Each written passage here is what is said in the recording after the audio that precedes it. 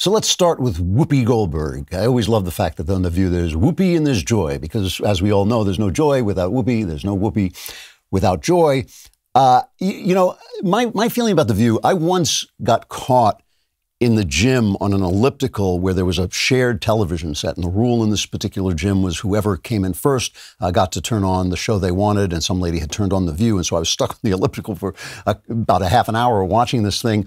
I think that's pretty much what hell is going to be like. I think that I was scared straight. I then became a much better person trying to avoid that fate for all eternity. However, some people apparently watch it. And this is Whoopi Goldberg said something incredibly ignorant about the Holocaust on The View. This is cut 5. The Holocaust isn't about race.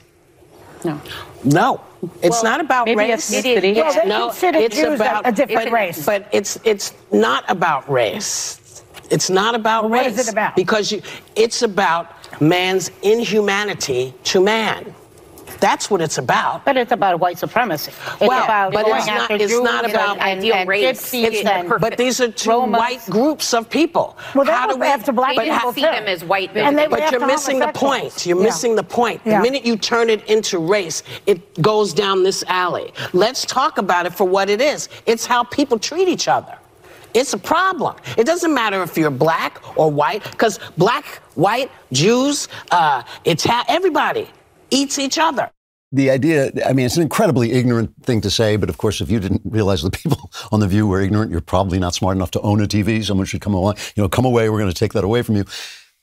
But what's really interesting about it is her refusal to acknowledge that people's races are not necessarily expressed in the color of their skin. And this idea that if somebody is white, he is somehow part of one single race, which is just ridiculous. She later apologized. This is cut 6. I said something that I feel a responsibility for not leaving unexamined, because my words upset so many people, which was never my intention. I said that the Holocaust wasn't about race. And it was instead about man's inhumanity to man. But it is indeed about race, because Hitler and the Nazis considered Jews to be an inferior race. Now, words matter, and mine are no exception.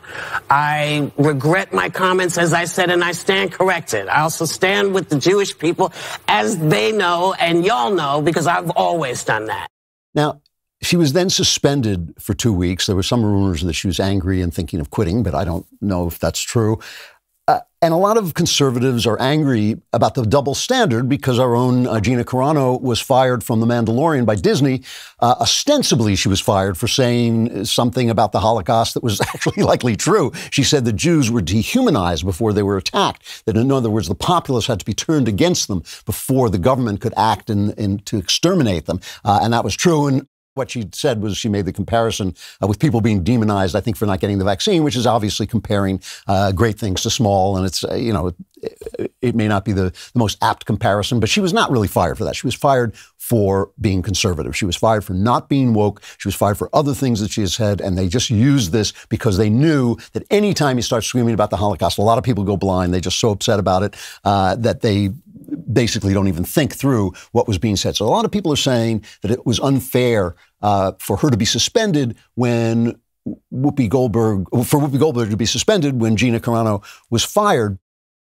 But I obviously don't think Gina Carano should have been fired. I think that was absurd. And I don't think Whoopi Goldberg should have been suspended. And I'm going to talk about that more. But first, I want to talk about what Whoopi Goldberg said, because I think it actually is revelatory about the left and about this philosophy that has permeated our culture. And it's such a sick philosophy. It's such an awful philosophy that I can only hope that it's going to go away soon. There is one other big difference between Whoopi and Gina, by the way. If Whoopi Goldberg does get fired, she's not coming to work here. So it sucks to be her. So let's deal with what Whoopi said, because it's really important. The limiting race to skin color, this arises from the racism of the left. Leftism has become racism, and the left has used racism to promote its failed ideas, and it's singled out our fraught history with black people. And the reason it does that is because Marx used class to separate people and to turn them against each other and in the hopes. And I don't mean to blame Marx specifically. Marxists, Marx once said he didn't know what he was, but he wasn't a Marxist. Marxists used class to turn people against each other. And in America, class was so much more fluid than it was in Europe that class doesn't really work because people in lower classes in America are frequently thinking, hey, if I pull off this idea, I'll get into the upper classes. So they don't have the same kind of hostility. So they used race, and they could use race because of our fraught history with slavery and Jim Crow and black people, which was not all of America, but it was a lot of America. It did exist in law, and it was something that the state promoted, and it was genuinely shameful and unfair. So because their ideas keep failing, they have to keep hitting the race nail. The race nail, and they've become the racist hammer. That's what's happened. Now, leftism is racism. It's screaming about whiteness, which has come to mean anything they dislike because they have nothing else to defend their ideas with. Their ideas are failing, and so they use race all the time, and they have become racist because they have to explain their failures. And so now they have to come up with a scapegoat, and it's now white people. Someone once said, in Germany, if you're a Jew, they hate you, but in Poland, if they hate you, you're a Jew. That's the way the left has become Poland for white people. If they hate you, you're a white person because they now define white as anything they don't like. Now, the idea of systemic racism, which is now what they say, you cannot be a racist yourself, but you're participating in a racist system, is based on a hatred of the West. The idea that because America is a British, European-founded culture. All our ideas, all of our founding, everything about us comes from Britain, essentially, and also from Europe. It's our role in history, in my opinion, is to universalize British and European culture. That's all the people who are coming in. A lot of people say, we don't want those foreigners coming in. Yeah, bring them in. Let them see that British and European culture is the best culture. It's the same way the Romans universalized Greek culture and universalized ultimately Jewish culture through Christianity. They think it's a bad thing. People have attacked me for this. It even caused a riot at one place where I went to speak.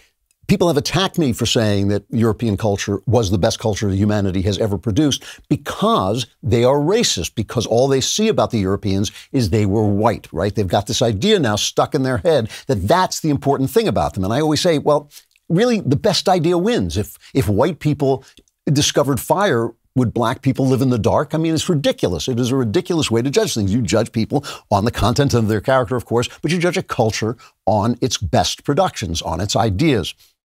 So this idea of racism has now become essentially a hatred of American society and of the West. And which means they're hating the best ideas. They're hating the ideas that triumph. They're hating the ideas that gave us science, that gave us women's equality, that gave us the idea of equality at all, the idea of individualism, all the things. Those don't come from African culture. They don't come from Chinese culture. They come from European culture by way of Greece and Rome. And so you start to hate, when you're a racist, you start to hate the things that give you everything you have, that actually make the world wonderful for you. You start to hate them because they come from white people, and you have to make up stories about, it was really a black person who invented whatever they want to say a black person invented. No, it wasn't. If you really hate white people, my suggestion is stop using anything invented by a white male for an hour. See how your life goes, all right? Now, beyond the sheer ignorant racist stupidity of reducing all race questions to questions of skin color, when there are all kinds of different people in the world and all mixtures of the world and not all, and remember, Africans, for instance, Africa is a continent. There are different races of black people in Africa. Now let's talk about the Jews, because this is really important. Jews are different from everybody else, okay? And I'll show you what I mean. Throughout the Middle Ages, the Jews were persecuted for their religion. They were considered the infidels, right? And I've said this before, that even when they went off on the Crusades to take Jerusalem back from the infidel Muslims, they said, well, wait a minute, before we go kill the infidel Muslims, let's go kill the Jews who are infidels living in our own countries. And frequently, the Crusades would start out with a good old-fashioned pogrom before they set out for Outremer or Outremer, where they would fight the Muslims. But even when Jews converted, they still were suspect because often they converted under coercion and sometimes at the tip of a sword. So why trust their conversion? And so there was some kind of race hatred in there. But basically, the Jews were hated for their religion in the Middle Ages. If you read The Merchant of Venice, which has the evil Jew Shylock in it, he's despised because he doesn't have the Christian quality of mercy, right? His daughter, also Jewish, but becomes a Christian, and she's one of the heroes of the play. And one of the characters in the play says to Shylock about his daughter, he says, there's more difference between your blood and her blood than there is between red wine and white wine. So it's not the blood, he's saying, it's actually the content of her character and her religion, basically. And basically the play, people always try to sell you on the idea that The Merchant of Venice is not an anti-Jewish play. It's not an it's not a racist play, but it is an anti-Jewish play. It's a play that says Christianity is better than Judaism. Now, religions are ideas. There's nothing wrong with arguing with religion. It's killing people for religion. It's not, I disagree with Islam. Islam disagrees with me. That's fine. We can have a beer together and discuss it, or discuss something entirely different if we don't want to discuss that. It's only when you start killing people that all that goes wrong. However, the hatred of the Jews became a central fact of European Christian culture, right? John Paul, the Pope, apologized for it, and he's a saint, so he must know what he's talking about.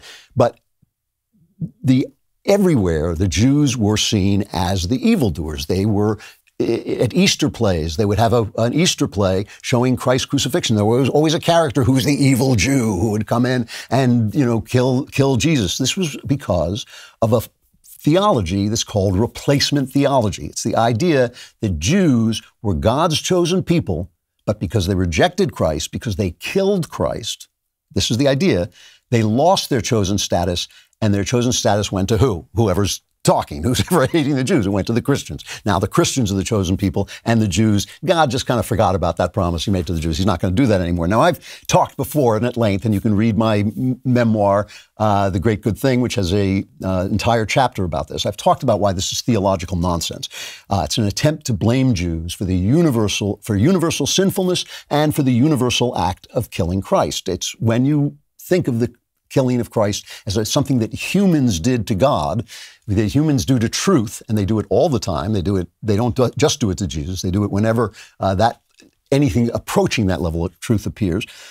Then you understand why they had to become anti-Semitic. They had to sort of invent this idea. It wasn't us who killed Christ. It was those Jews. Those Jews. But the Jews were also the people who brought Christ into the world, whose history culminated in Jesus Christ. His history up to that point, I guess I'll say, culminated in Jesus Christ. And basically, what God did was he used the Jews to introduce himself back into the world, and then he universalized Jewish religion. And only human beings could take that gift of the Jews, and turn it into Jew hatred. Only you got to really be twisted by original sin, where you say, thank you, God, for becoming universal, and boy, now I hate the Jews who made you universal in the first place. Jews are special. If you don't believe in God, if you don't believe in the theology I'm talking about, Jews are special in Western culture because the God we worship is the Jewish God. The God that Jesus incarnates is the Jewish God. And guess what? If you are an atheist and you are anything like a Westerner, the God you don't believe in is the Jewish God. The God you are rejecting is the Jewish God. It's a wonderful, if you've never read the novel Catch-22, it's a wonderful novel and it's hilarious. At one point, a woman is saying she's an atheist, and somebody insults God and says how awful God is, and she starts to cry. And he says, why are you crying? You're an atheist. And the woman says, yes, but the God I don't believe in is a good God, a just God, a merciful God. He's not the mean, stupid God you make him out to be. In other words, she doesn't believe in the God of the Jews. There's no way of getting around this. There's no way of getting around the fact that we are a country founded on Jewish ideas of a Jewish God.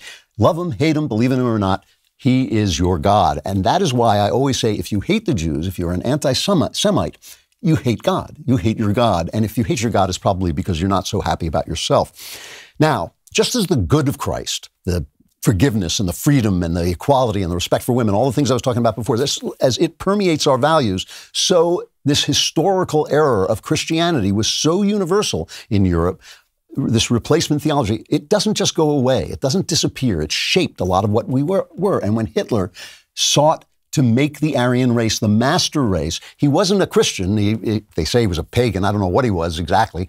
He was a demon, right? When Hitler did this, he was in some ways secularizing this Christian idea. He was doing the exact same thing the Christians had done. He was making the Jews a scapegoat, because he was saying the Aryan race, the wonderful German race, who are tall and blonde, not like me, Hitler, but like all the other Germans, they're tall and blonde and handsome and perfect and beautiful. we're the chosen people, and therefore the Jews have to be destroyed. And it was an innovation in a way. He stopped persecuting them for their religion, and he started persecuting them for their race. And they had these incredibly complicated laws called the Nuremberg laws. I mean, about what you were. If you had one Jewish grandparent, you were mixed race. But if you had more, you were Jew. And but the point is, you could be a Christian like me, and they would kill you. Right? And they would kill you. That's racism. That's Whoopi's ignorance. All right. That is so she apologized for it. It's fine with me. I believe in apologies. I believe in letting people off the hook. But what she was saying was ignorant. But it's more than that, right? This is how the left got to this place, because they universalized the Holocaust. And the Holocaust is not man's inhumanity to man. It is not racism. It's not hatred. It is hating the Jews. It is an attack on the God of the West. That is what Hitler was. Why the reason Hitler is such a central figure in Western history is he destroyed the culture of Europe, which was built on the culture of Christ. And he was as close as you're going to get to an antichrist until the real thing comes along. When you universalize the Holocaust, when you say it was about hate, it was about man's inhumanity to man, you are erasing its central motivation. Hitler's central motivation was a war against the Jews. And you listen now, the Anti-Defamation League has now redefined racism. It's really what we need is words to be redefined, because we don't want them to have the meaning that they have. And they now say racism is the marginalization and or oppression of people of color based on a socially constructed racial hierarchy that privileges white people. So it's what we want it to be. So this is the way you get there, right? Hitler's war on the Jews wasn't a war on the Jews. It was universal hatred. So anyone who hates is literally Hitler, right? Because he was just hateful. He wasn't a Jew hater. He was just hateful. Man's inhumanity to man. Anyone who hates is literally Hitler. And anyone who disagrees with me is hateful because I'm a black person, right? Or I'm whatever it is, I'm a woman or I'm a gay person, whatever it is. He's literally Hitler because I'm a minority. Therefore, he's instantiating the hatred that was Hitler. And therefore, I am the Jews. The Jews only used to be the Jews. We are right back with replacement theology. The Jews used to be the Jews, but now the blacks are the Jews. Now the gays are the Jews. Now women are the Jews. I am the chosen people. They used to be the chosen people. So everyone I dislike is literally Hitler, except for literally Hitler. And every minority is the Jews, except literally the Jews. Good work, Whoopi Goldberg. Subscribe and like if you want more content like this. And if you want even more, subscribe to my podcast wherever you get your podcasts.